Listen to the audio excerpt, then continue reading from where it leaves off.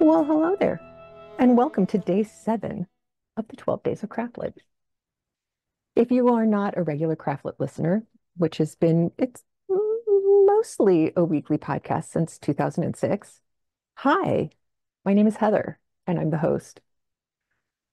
Welcome. Today, I have a first for you. Well, two firsts, actually. One, the story that you'll listen to today was written by longtime CraftLit listener Bob Greenberger. And two, this is a Hanukkah story. I'm sorry I didn't get in time for the last night of Hanukkah this year, 2023, but knowing how the Jewish calendar works, some year or another, this episode will in fact have timed out perfectly and you would be able to watch it on the last night of Hanukkah. Jewish calendars are either early or late. They are never on time. And a quick word before we listen, Christmas is a big deal for Christians. Even if you were a Martian who knew nothing except how to speak and understand English and you knew nothing about our holidays, a Martian would be able to understand that Christmas and Christian and Christ have a lot to do with each other. There are lots of places where you can go to find out how pagan festivals of lights were co-opted by the church early on. I am not going to go into that other than to say, good PR and marketing, guys. We should remember this. Learn about other people and what matters to them, before you basically take them over. I know the majority of CraftLit listeners are not Jewish, so I did want to fill you in on a Jewish secret. Hanukkah is not that big a deal, not in Judaism. For non-Orthodox Jews, it's nice to light the candles and sing the songs. And when your kids are little, you give them a little gift every day, kind of ramping up to a bigger one. But historically, it's a holiday we really couldn't celebrate openly because it's celebrating a successful military uprising against Greek occupiers. Ghettoized Jews would have been very hesitant to make a big deal out of something like that, lest they ruffle the knives of those in power over them. There is a Hanukkah miracle, though. Judah Maccabee and company were able to get back into the temple after kicking out the Greeks, and they found that the departing Greek soldiers had tainted the oil used for the eternal flame by adding pig's blood. So it wasn't that there was only enough oil left for one night. There wasn't enough pure, unsullied oil to keep the eternal flame going for more than 24 hours. Hard to keep the eternal flame going when you don't have any oil. So it was a little miracle, a bissela. It's not a star in the sky. It's not the appearance of angels heralding anything on high, but it is a reminder that even in the face of insurmountable odds, when you're fighting an opposing force that is richer than you, more politically powerful than you, and that outnumbers you, it doesn't mean the fight is over if you stick together, like the Maccabees. I once heard an explanation for Jesus's miracle of the loaves and fish, that the miracle was actually the community. Because as the baskets of bread and fish and the bottles of wine were being passed through the enormous crowd of listeners, those who had more shared by adding to the baskets, and those who had none took from the baskets. And that's how real life miracles happen. Chances are the miracle was the same in the original Hanukkah. Not enough pure oil to keep the light going? In my mind's eye, I see individuals quietly sneaking into the temple to leave a small jar of pure oil over and over and over again to keep the community light lit so everyone could see. The Hanukkah story I'm bringing you today presents us with a different kind of Jewish tale, one of ethics and humor. You got to have a joke in there somewhere. Am I right? On the flip side of this episode, I'm going to share a conversation that I had with Bob about his work and his story, which is also a rare gift, an interview. But for now, please enjoy CraftLit's exclusive production of Bob Greenberger's brand new story, A Spin for the Ages, read for you by Aiden Ordover.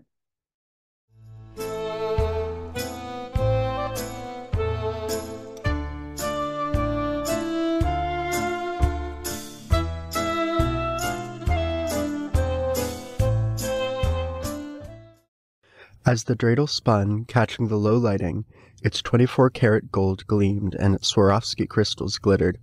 Compared to the usual plastic fare Gabe Hirschhorn was accustomed to, this was a substantial dreidel to reckon with. It had been given to him just that night, the first of Hanukkah, which also happened to be Shabbat.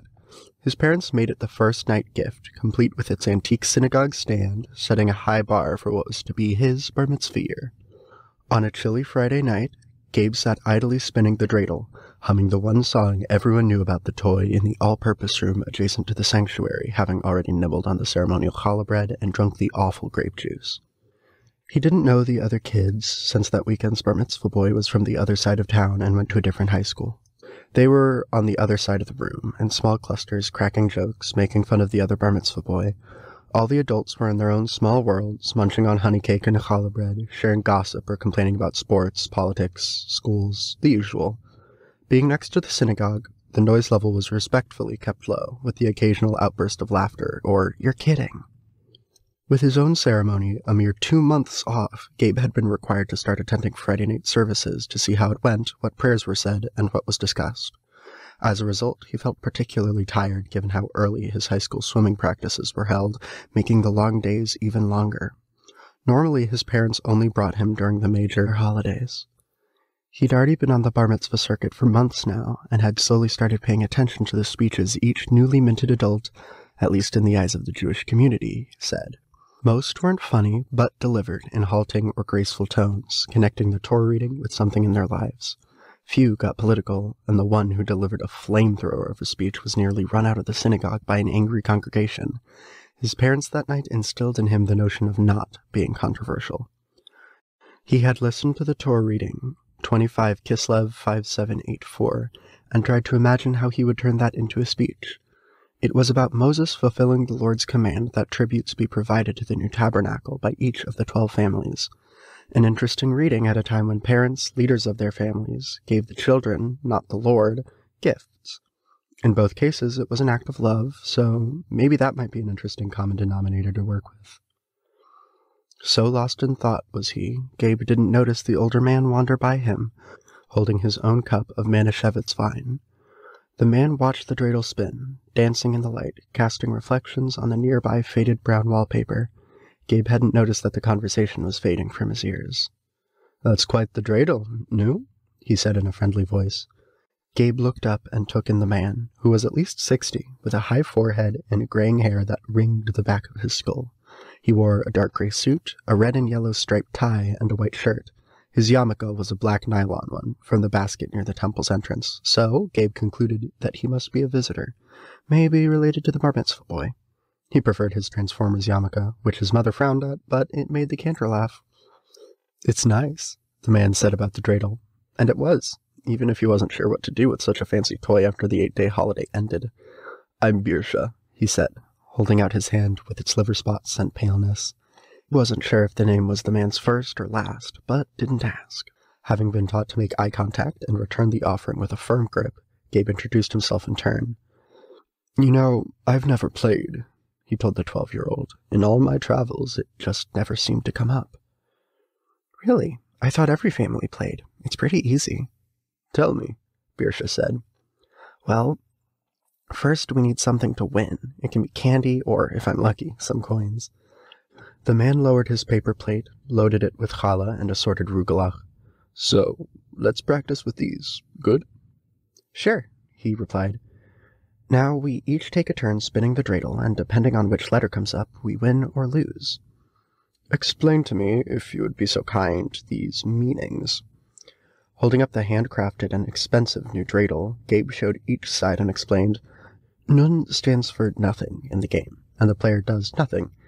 Gimel means everything, and the player wins the entire pot. Hey is half, and you win half the pot, and Shin means put in, so the player must add more to the pot." "I see. A game of chance. So we are teaching youngsters to gamble at an early age," the man said. Gabe shrugged and laughed. "I guess. It's also more than that. It also reminds us that a great miracle occurred there being the first Hanukkah. He spun the dreidel, and the nun was face up. Nothing for you, yes? Yep. Your turn, Gabe said, handing the man the dreidel. Birsha hefted the metal and jewel spinning top, examining it. He then gripped the top piece and gave it a twirl on the laminate flooring. It showed hay. A good half, yes? Sure, Gabe said. The man left the plate untouched and asked to go again. So they spun for the next few minutes, with Gabe having to run to the snack table from Arugulach when he spun a shin. Birsha never touched the growing pile of food, even though Gabe enjoyed the apricot pastry the best. You play well, Birsha told him, as Gabe ate another apricot morsel. Shall we go for something of greater value? I didn't bring anything else. Birsha removed a fat money clip from his jacket pocket and peeled off a $100 bill. He placed it beside the paper plate. You may win this money, or if you lose, you must steal the yod from the bima. Gabe gaped at that, asking him to take the pointer which hung from the rolled Holy Torah scrolls. He'd practiced with the lung reader, which tapered until it ended with a hand, the index finger extended to guide the reading. You're crazy, Gabe said, still staring at the bill. He had never touched such a denomination, let alone owned one. He was certainly tempted. Birsha cocked an eyebrow, and somehow the light shadowed his eyes, and a chill ran through the adolescent. Okay, sure, Gabe said, figuring the man didn't really mean it, and handed the dreidel to him. Your turn. The man spun, and the nun was face up. Okay, he could live without getting the cash, but he was very relieved not to have to steal. Birsha studied the dreidel with a frown. Without a word, he added a second $100 bill to the pile, and then handed the toy to its owner. Rubbing the dreidel between his palms, Gabe hoped to win the pot. He then spun the toy, and the hay was facing him. With a big grin, he snatched one of the two bills and stuffed it into his suit jacket's inside pocket. Would you like to play for better stakes? Birsha asked after several more turns. Maybe for something far more substantial. It had grown very quiet, Gabe noticed, but his parents hadn't come to collect him for home, so he decided he had more time to play. I don't have any money on me, Gabe said. I really don't want to steal anything. He began to wonder what the man might have in mind. He began to notice that no one paid attention to them in their game, which was unusual. Normally this would attract others, especially if coins were involved. Idly, he wondered if this man was someone to be wary of, someone his parents and teachers warned him about. But Birsha didn't offer him drugs, didn't try to touch him, or do nothing more than to ask some innocent questions about his schooling and the game. His stranger danger alarm was not going off. That's fine, Birsha said. How would you like me to play for you? Me? I don't understand. You have a neshama, which is the breath that God breathed into you, yes? I guess. Is that like the soul? It is the soul. Birsha looked at him, and there was a flicker in the light around him. The luster of the dreidel, lying on its side, dimmed. You want to play for my soul? What are you, the devil? He actually smirked at the older man, not believing the melodramatic flair. I'll play for money, or more food. Young man, what if I confirmed for you that I am indeed the devil, Satan, Lucifer Morningstar, Old Scratch? You have all given me so many names. Okay, this guy was nuts. Maybe it was time to rejoin his parents. But Gabe realized he couldn't make out the people behind Birsha. The world had gotten dimmer, everything fuzzier. What exactly was happening to him? And more importantly, why him? We don't believe in the devil, Gabe said defiantly. You don't believe in me as a physical manifestation. No, that is correct. But you do believe in Yetzar Hara, the idea of evil and temptation. After all, the snake in the Garden of Eden came from somewhere, yes? Your Rabbi Grossman teaches that this is an internal struggle within each individual between inclinations toward good and evil. The more mystical of you, those who practice the Kabbalah, have the concept of Sitra Achra, impurity and evil. And that's you? Yes. That is me, Gabriel Allen Hirschhorn. I am asking you to play with you and your dreidel for your soul. One spin. This was beyond anything he imagined was possible. But Gabe also felt stuck. He tried to stand but couldn't. They were within something that kept them unseen by others, That alone should convince him he was dealing with something unnatural, but this man knew his full name and wanted something. This was some test. What kind and by whom was unclear, but he was an athlete, and winning was part of who he was. What do I get if I win? What are you putting in the pot? An excellent question. Is there something you desire? Money? To take Mindy Sholnick to bed? To sign the largest baseball contract in history? What do you desire? Gabe was shocked to hear Mindy's name. No one, and he meant no one, knew he had the hots for Mindy. But he also read enough and watched enough to know about deals with the devil. You are tempting me, and that will throw me off my game. You need to offer up something I am not craving. Birsha nodded, and a sly smile crossed his features. Did you have something in mind? Did he? He got up and walked in a small circle, thinking of what could be equal to his soul. He considered his many talks with Cantor Gaber as he prepared for his bar mitzvah, the discussions on morals and ethics with Mr. Bailey in social studies, the lessons his parents had instilled in him since birth. He was a child of privilege in that he had family, a house, access to education, friends, and family. He knew so many did not have any of those. He'd heard his parents discuss the news and the struggles of other countries. He thought hard for at least a minute, and then turned to face his opponent. What about you must promise to end all global malevolence and embrace goodness for eternity? Birsha laughed out loud at the presumptuous offer. Gabe glanced around to see if anyone heard the outburst, but they were alone. Your little soul for something so grand? You think so much of your spinning prowess. I think highly of my soul. As you should, Birsha said. It's a lovely one, bright and pure and good. It's the shiniest one in the room, and therefore the one I want. Also, I have faith on my side, Gabe said, understanding this was his shibboleth test of character and faith, much as God had tested Abraham. This emboldened him, finding some inner strength he hadn't recognized. This was unlike any swim meet he'd competed in, but there he knew his mental attitude was as important as his stroke. After all, you want to play with the dreidel, which represents the miracles and resilience of my ancestors during the first Hanukkah. You seem to have found some courage, or false bravado. Which shall it be, young man? Do you truly believe your faith can beat me, you, a 12-year-old boy? Maybe he was hiding the sheer terror at the idea that he might be dealing with the actual devil, but he didn't want to show it. Instead, he said, You picked me. You must want me pretty badly. So put up. I admit to being impressed by such words. You truly believe your soul is worth changing. I am known by several names, and have responsibilities and duties to the heavenly host. You're a tempter. You're evil. My parents say the world is filled with too much evil. If you change your ways, maybe it'll help. Birsha stroked his chin in thought, the light reflecting in his dark eyes. Ignoring the words, and their implications, Gabe began spinning his dreidel, noting the toy didn't reflect much light. He needed to play so he could be rid of this threat. Deal, Birsha said. Do we sign something? Gabriel asked, recalling the legends. My black book? This is not some Arthur Miller play, Birsha said indignantly. Who? Never mind. Your word is your bond. You will spin first. Gabe needed a moment. If all of this was truly happening, he needed to be strong, and he needed his faith more than ever. So he held up his hand. Closing his eyes, he took a deep breath, and then in Hebrew he said, Baruch atah Adonai, we praise you, eternal God, sovereign of the universe, who makes us holy on this, the first night of Hanukkah. I remember the courage of the Maccabees, who fought for their faith. Their victories are called on the dreidel. Each letter, Nes Gadol Hayasham, recalls to us the great miracle that happened there, representing divine intervention. May you guide me in this holy test of faith.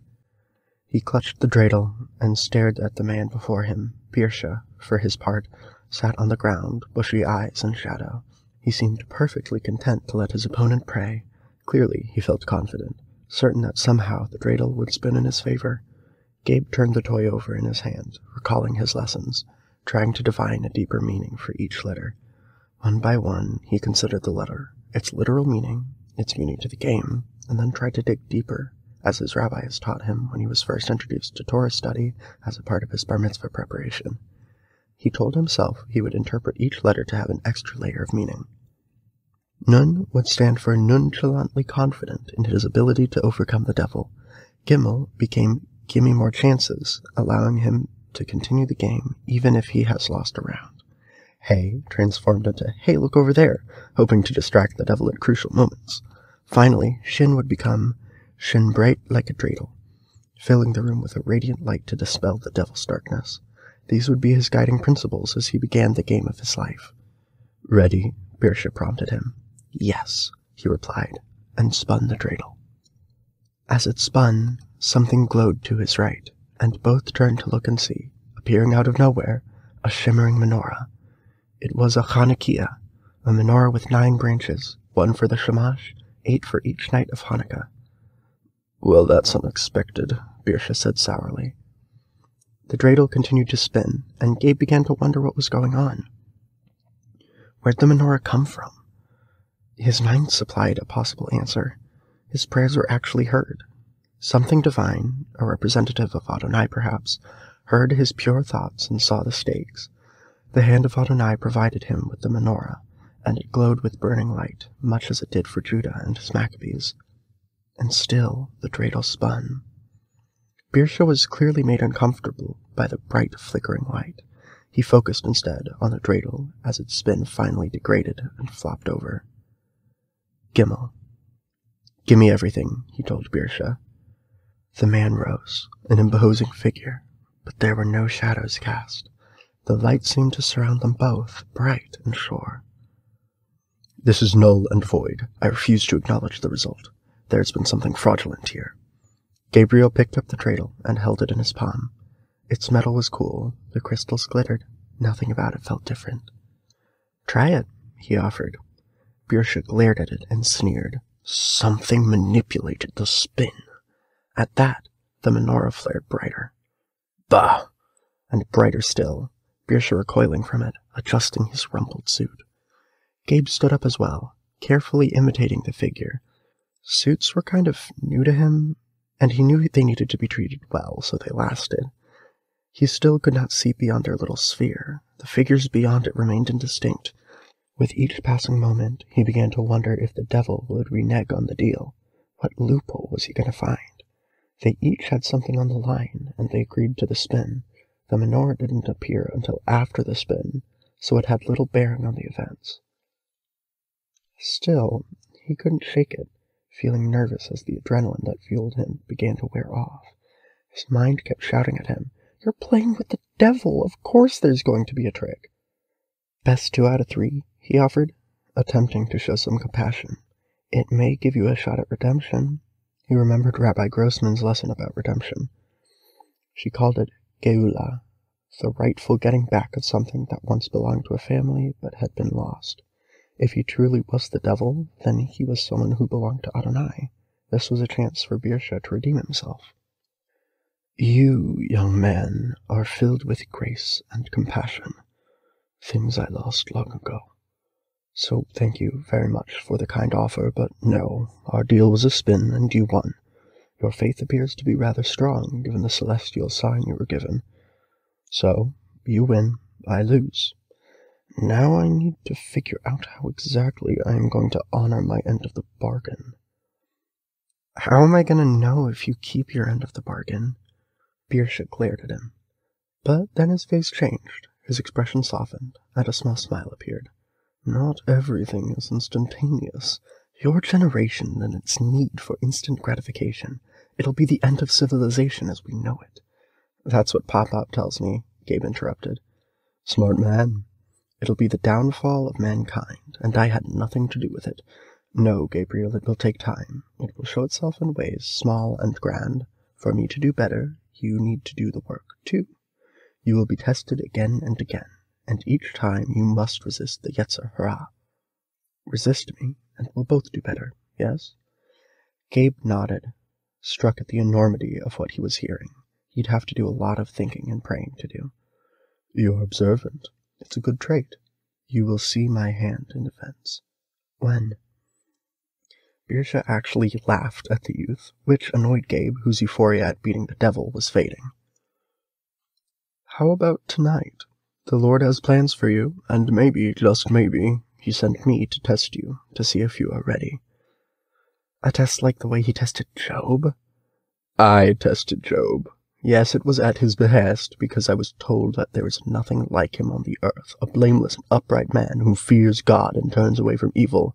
I was to test that belief. Gabe's eyes went wide. You're comparing me to Job? Are you a blameless and upright man? He asked. Gabe shook his head. Not yet. I am not a man until February. Reciting the Torah is just part of your particular rite of passage, then, Birsha said. The menorah grew in intensity, so much so that Gabe was forced to shut his eyes and sit again. He could sense the light finally fading, and when he dared to crack a lid, there was no menorah, no Birsha, no sense of a barrier between him and everyone else. In fact, the post-service gathering appeared to be still going on, ignoring him. All he saw was his still glittering dreidel and the paper plate of food. His hand rushed to the jacket pocket, and the crisp $100 bill was there. Something did happen.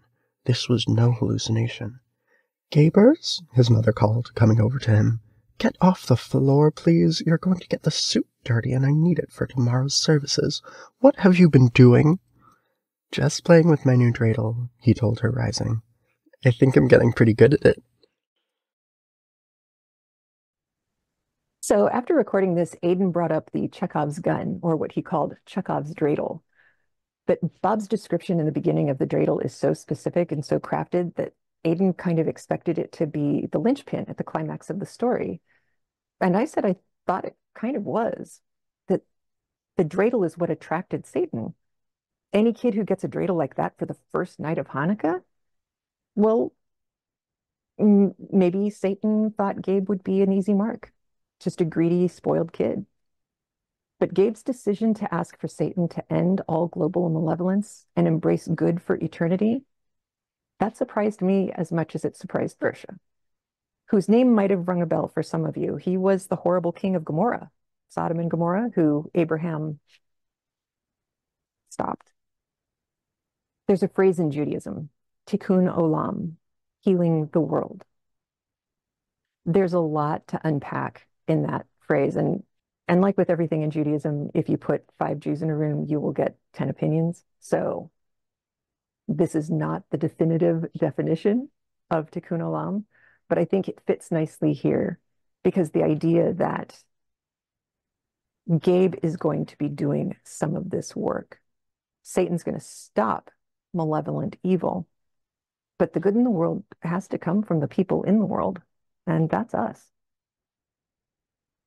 In the first century of the Common Era, after the destruction of the Second Temple, there was a rabbi named Rabbi Tarfon who said rather famously, "You are not obligated to complete the work, but neither are you free to abandon it."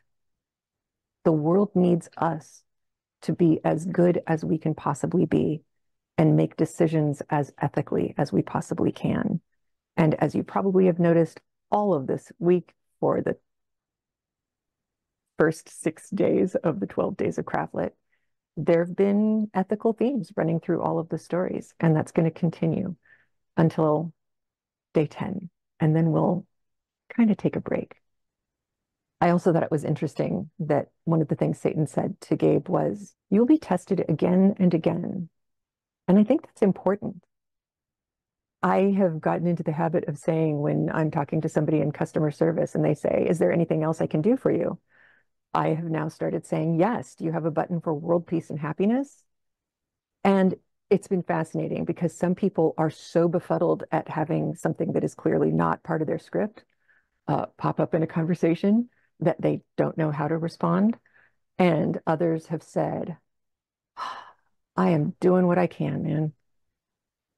And then we laugh, and it's a little bit of a better day, and we move on.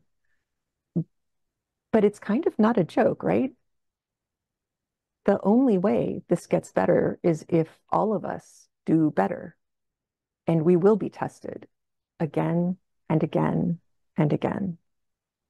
And in order to deal with those tests, Sometimes I think we just need to slow down and take a breath like Gabe.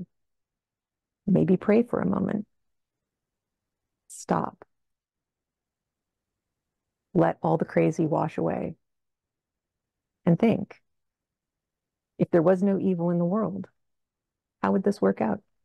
And what would you do? Hello. Well, hello there. Hey, look at you. How you How are feeling? you? You caught me on a good day. Yesterday was not a good day. Well, you picked the day, so lucky us. So you you have in my lexicon of life, you have always been a writer. Yes. You wrote, okay, you're going to correct me if I'm wrong. You wrote Star Trek novels, Yes. among other things, which is how you worked with John Ordover, Yep. my husband's cousin. Yep. Keeping it all in the family. That's right. So we have this kind of circle of life going on Yeah. between Bob and Heather, this kind of remote thing. What other things did you write other than Star Trek novels? I I started doing a lot of media tie-in fiction, so it was novels based on various properties, Zorro, the Green Hornet, Fun. Star Trek, Hellboy, just a wide range of properties. I've also done nonfiction on media properties, Star Trek, After Earth.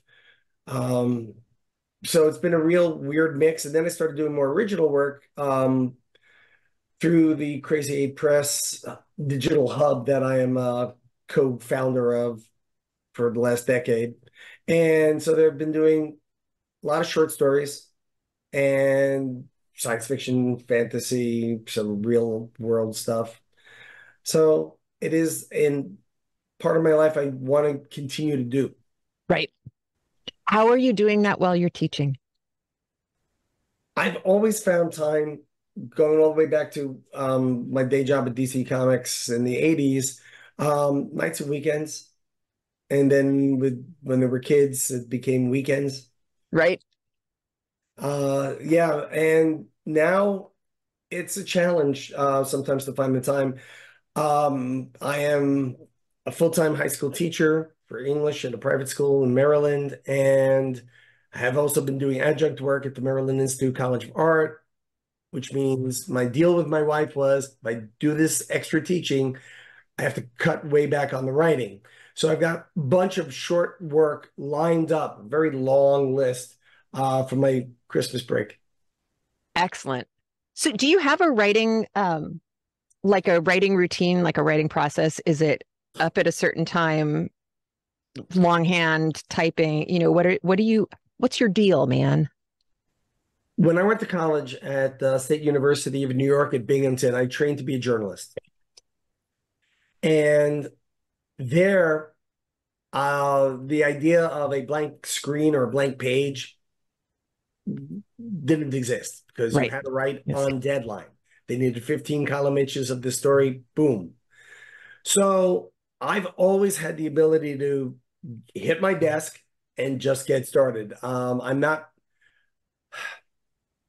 My career has been a fairly average writer's career. I've had no bestsellers. I've had no, award-winning things. I'm never going to be up for a Pulitzer or a Booker or anything. But I am a reliable journalist. I'm a reliable fiction and nonfiction writer, and I get work because people can count on me, and Yeah. I'm writing about things I have an expertise in. The writing routine is I sit at my desk and I write. I That's research, I awesome. write, I polish, I You submit. you type. You're not longhand. No, I'm not longhand. That was pretty much beaten out of me by the time we got the first Macintosh in 1984. We were the first kids on the block with it. Oh, so I wanted to date you basically when I was in college because the guy who had the Mac is in fact the guy who I wound up dating. Oh, fun. Other guys had, K-Pros, but Russ, he had the Mac. And boy, fonts were fun. Yes, they were. especially the disc swapping sound when you switch fonts. That was okay. So to me, the kind of writer that you sound like in Toto is very much like my Oxford theater professors who had been all of the villains on the Avengers several times. Okay. You know, the reliable, like, I need an excellent character actor who can show up, hit his marks, do the job. It's awesome. And then they go back and they get to have a normal life while Diana Rigg is never able to not be in a black leather catsuit for the rest of her life, which is not a bad thing. That's a pretty good analogy. That's not one I've heard before. Leave it to me. The other thing that struck me, though, is if your training was in journalism, the other person who comes to mind is Terry Pratchett, having said that that's why he was not just as reliable as he was as an author, but able to just like get the thing done. Because, and he said the same thing, like, there is no such thing as a blank screen. There is no such thing as the fear of the empty page, because it's like time's a wasting, man. Oh yeah. It's great training. Exactly. It's great training. And when I started at a magazine house before DC Comics, it continued the training and get me reliable and get me fast and good. And then when I moved into comic books and then prose, that really opened up this whole other world. And so it was a good 6-8 years before I tried any type of fiction. Wow. And then it was a media tie-in. It was Star Trek. So it was like, it's a known property. I didn't have to invent all that much, and characters existed. And it was a really good training ground to understand how to use them and reset the pieces at the end of the story. When you say it like that, it sounds like professional fan fiction. People have equated media tie-in writers with professional fan fiction, but depending upon the property, sometimes it is considered canon for that license. Right. That's important because you've done canon work. Yes. That's all you've done. That's so cool. You know, it varies, because you might find yourself in a situation where, like, when Lucasfilm sold Disney, they took everything Del Rey had published and said, yeah, we're not doing that anymore. Is that why I can't find it? No, they've done new stuff, but the canon they had was thrown out the window and they started fresh. So for the 12 days of CraftLit, I've always been doing Christmas stories because that is 999% what I can find that's in the public domain. Sure. And that is seasonal. I have never come across a public domain Hanukkah story. I had no idea. Okay. So that doesn't mean they aren't out there. That just means they aren't where I've been looking. Interesting.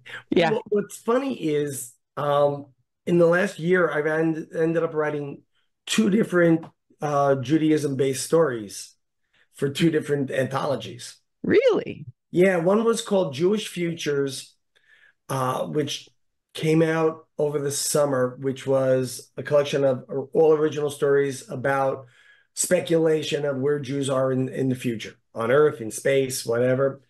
It goes from things like the AI who wants to convert. Oh my God, that makes perfect sense. I love that. Oh my God, my entire family is going to love that idea. That's hilarious. My story for that book was a variation on the Siegel and Schuster story of creating Superman to deal with their not great lives in Cleveland in the 1930s. But this story, Spin for the Ages, Crazy 8 Press was going to be doing an anthology of weird, wacky holidays, not just Christmas, but pick a holiday, St. Swithin's Day, Easter, whatever. Awesome. Swivens doesn't get enough play. And I'm not sure where this came from. I think my wife and I She's an amazing sounding board. Usually we're out walking the dog and we talk about this sort of thing. And I came up with the idea that, all right, Judaism does not have a devil figure. No, it doesn't. That's what I wanted to talk to you about. So what if the devil Right. wanted to try get his hands on a Jewish soul? And of course, it's a spin of a dreidel during Hanukkah. Perfect. Perfect. And there are layers and layers, but okay, the first layer is Satan does show up in the quote unquote Old Testament, but only in the book of Job. And you cite the book of Job in your story. So I was just squealing. I was so excited. I'm like, oh my God, good. Okay. Well, I have to give credit to Michael and Nomi Burstein from Boston. Michael is a longtime friend. They're both Orthodox Jews, and Michael is an accomplished writer. He edited the Jewish Futures anthology. The two of them were my consultants, making sure I got my Judaism facts correct. Excellent. Well, tell him thank you.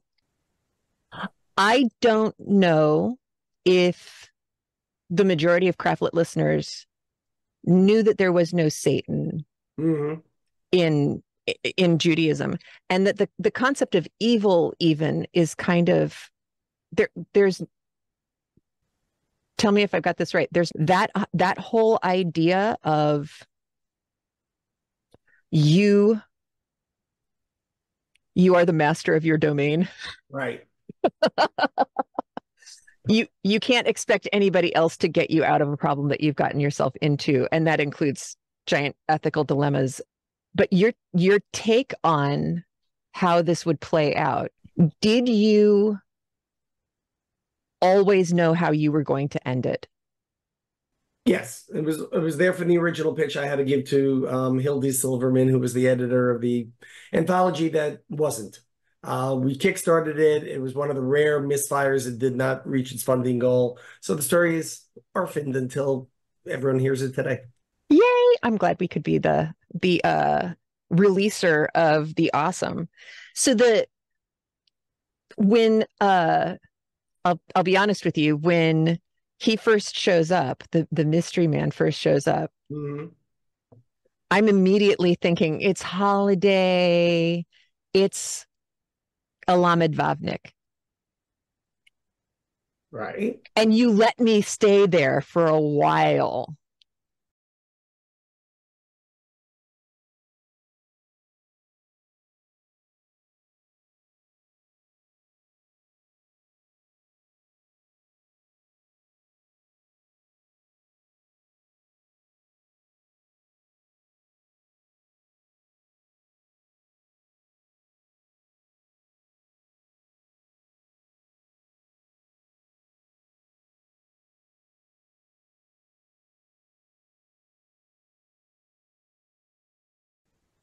And the idea is that you could anybody who you come across could be one of these 36 righteous people, I think. I mean, yeah, I mean, they show up as people in the stories, but then they always do what your guy does and, disappear.